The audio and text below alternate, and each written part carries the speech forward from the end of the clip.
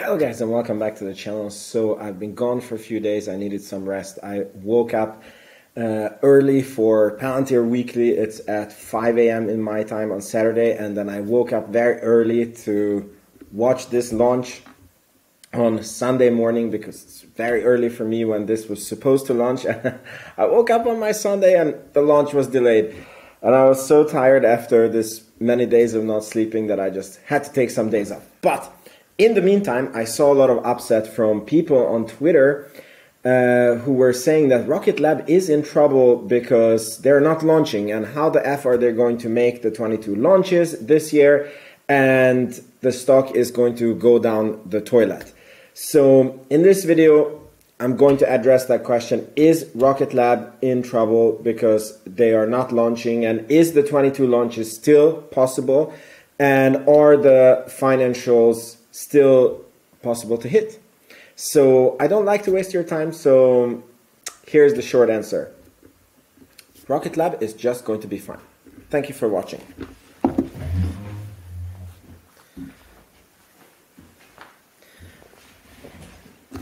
All right, just kidding. So, I'm going to give you a longer answer. So, Francisco Ramirez, a fantastic guy in the Rocket Lab community, is always on Rocket Lab Weekly, and he sends me a lot of private stuff.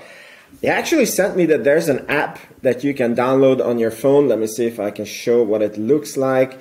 It's called Next Space Flight. The app looks like this. I don't know, this little rocket guy, Next Space Flight, and it's done by NSF, NASA Space Flight, and you can go online to this website and you can see the launches. For some reason here you can only see February. In the app you're able to see all the way to the end of the year. And even though if you can't find the launch on Rocket Lab's website, you can still find the launches here, because Rocket Lab has this bad habit, just like they do on earnings, that they only guide to the next quarter.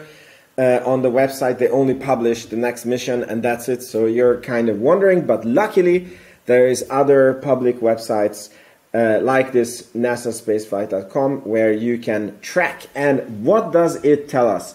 So I took some photos for you guys, and you can see that we're having this one launch in January, and then you can see that there is 2 scheduled flights in February, one here and one here, all of them from the Mahia Peninsula. Then you can see that there's one more in March, and there is another one in March. So that is 5. And then the next one is in May. So 5 launches in the first quarter. And let's see, what did Rocket Lab tell us? 1, 2, 3, 4, 5. Wow, we're right on target. So as you can see, zero trouble. But how is Q2 looking? So I also took that into consideration. So here you can see, was this the May one? So we have 1 and 2 in May.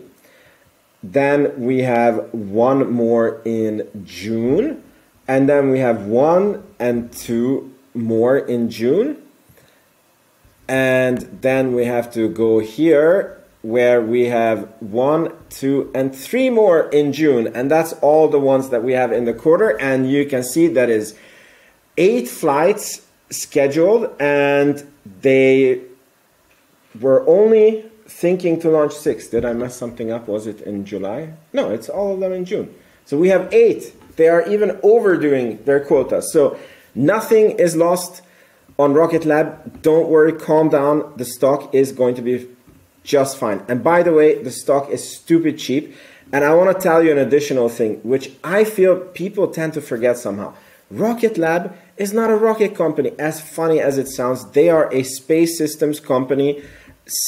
Over 60% of their income comes from the space systems. And I also want to show you this. They guided for 100 million quarter. So they have a shot at 100 million quarter. Obviously, it depends on them being able to do 5 launches. But even if they do only 4 launches, or even less, let's say they do 3 launches, okay? So then they will still do about 80 million, 85 million, something like this in income. and or in revenues. And last year at this time, I believe they did something like 50. That is a 60% growth. That is fantastic growth. And on top of it, the space system is a very reliable, very easy to plan. So I'm very, very certain on this number. And just the space systems is doing more than all of the revenue that they had last year, right? And then on top of it, we just got this $500 contract, and they said that work on that contract is going to begin immediately, and they will be able to recognize revenue straight away. We don't know how much. They did say that it's a back-heavy contract, but it's less back-heavy as their previous contract. And I don't know if that was priced in. So maybe we will even have, if they manage to do 5 launches and they manage to do their targets that they set out to do, and on top of it, they didn't think with this 550 million quarter, we're going to have a very nice surprise in Q1. And in the meantime, the stock is trading stupid cheap. We are at the level, I didn't have the stock price up here. Let me just pull it up for you. So if you look at the stock price, you can see that this is where the Electron blew up and had the launch failure.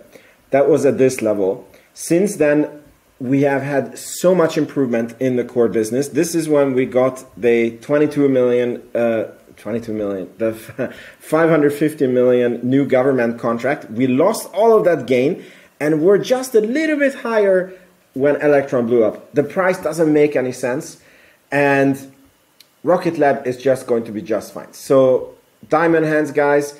If you believe in this company, still a very good place to add. And thank you for watching. Please make sure that you're subscribed. I'm going to be live streaming the rocket launch if life allows it, but that's the plan. It's in 7 hours. I'm very, very excited. Maybe even Matt Money is going to be with me. Maybe I'm going to be on his channel. I don't know. I wish, Matt, if you're watching this, you could answer your tweets faster. But yeah, so it's going to be exciting. If you want to support the channel, there's a Patreon link in the description box below. Thank you for watching, and good luck on the launch. See you there.